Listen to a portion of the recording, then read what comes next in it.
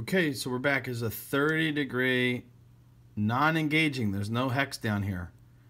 Angled multi-unit abutment. So you can see our delivery arm, and actually inserting this, we now have a lot of freedom.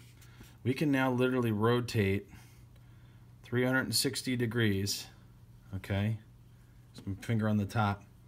We can rotate all the way around on that non-engaging hex, and then we can lock or fix this into whatever position we like. So now, this is why one could potentially struggle in doing this. So we could hold it in the position that we like and keep or maintain that there. And then we get in there with this extra oil wrench. And because I don't have a third set of hands, which would typically be my assistant that turns this thing on the outside, what I can very simply do is turn.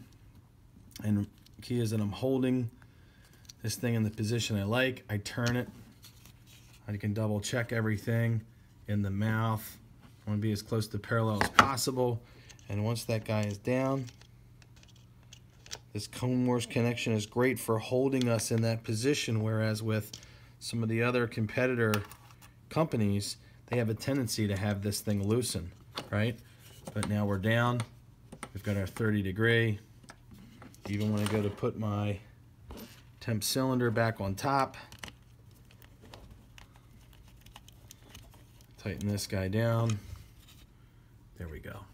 We're in business. I got a good path of draw here to pull or set up my provisional, which we're doing next, and make sure that we're seated. Thanks.